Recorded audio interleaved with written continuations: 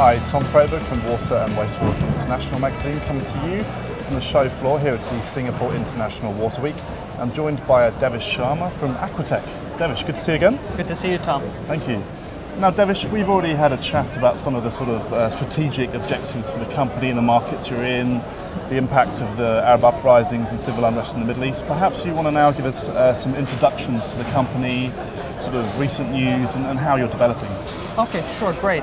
Well, Aquatech is a company that's very focused, as we say, you saw it in our booth, we're focused on solving the world's water scarcity challenges. And what that means is we are wholly dedicated to advanced water technology for desalination, water reuse, and zero liquid discharge. It's a very exciting market for us because as world water scarcity increases and as GWI says the water risk is increasing, the need for these types of technologies is increasing as well, and we've dedicated our efforts to solving these challenges. Okay, and what about sort of where your office locations and countries you operate out of? Okay, we're headquartered in Pittsburgh, Pennsylvania in the United States, and we have major presences in Europe out of Aquatech BV in the Netherlands, in the Middle East out of basically two key locations, Sharjah, and also very soon to be in Saudi Arabia, Al Khobar and Dammam.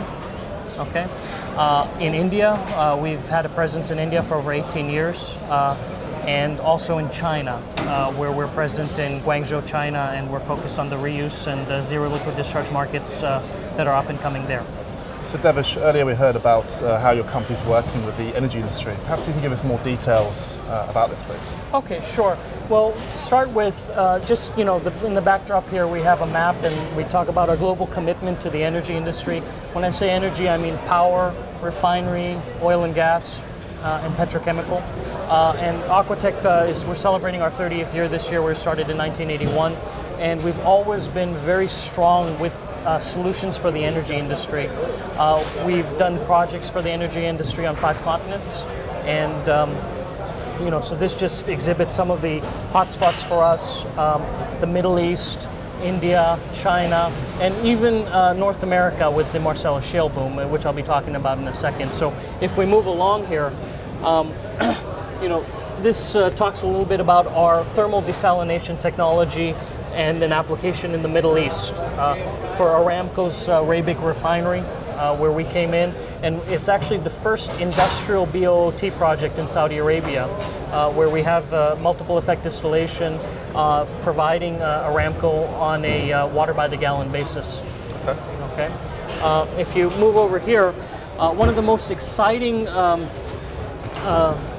aspects and markets for Aquatech that is emerging is right in our own backyard in western Pennsylvania, which is the Marcellus Shale boom. I think a lot has been talked about Marcellus Shale and the water issues. Just to give you a very quick overview of that is basically the process of extracting the gas from Marcellus Shale rock involves fracking, where you inject water about a mile deep where the shale rock is. Very high pressure, yeah. Yeah, at a very high pressure. So you have, basically you have water issues associated with taking fresh water and using it for fracking, but even more so you have flowback, which comes up, and that's a severe wastewater issue. And with environmental regulation in the United States, it's a very tough challenge.